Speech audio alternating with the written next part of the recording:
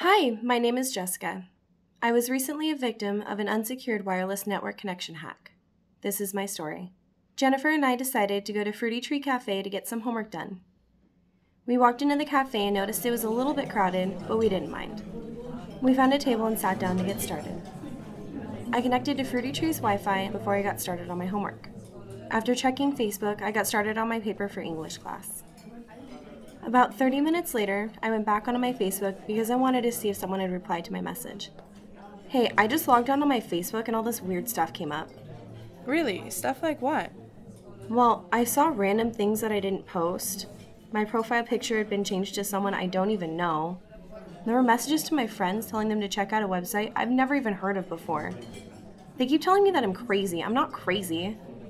That's weird. I just saw something online that there's a hacker in our area. They're making up fake wireless connections to steal information from people's computers. This could be bad. Hey, I just clicked on a link on the bottom of the article and it's called, "What Can a Hacker Do with a Wireless Access Connection?" Let me see that. They can see web pages you visited. They can see what links you've clicked along with everything you post on a website. They can capture information being sent to you from someone else. And the hackers can even send impersonated messages as you. Hey, which Wi-Fi did you connect to? I don't know, let me check. I connected to Fruity Tree. Which one did you connect to? I'm connected to Fruity_tree. That's the one it shows on the table. There isn't an underscore in the one I connected to. Maybe what I found in that article is happening to you. Oh, great.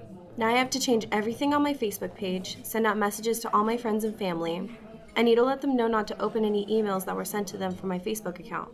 This sucks. How can I stop this from happening again? Hey, there's another link and it's called 5 Things You Can Do to Prevent Wi-Fi Hacking. Let me see. Make sure you made a secured connection by looking for HTTPS in the address bar. The S stands for secure. Change the file sharing on your computer to private, not public. Never use the same password. Having different passwords for all your accounts makes it harder for a hacker to gain access to them. Make sure the virus protection and the security software is up to date. Also, make sure it is turned on.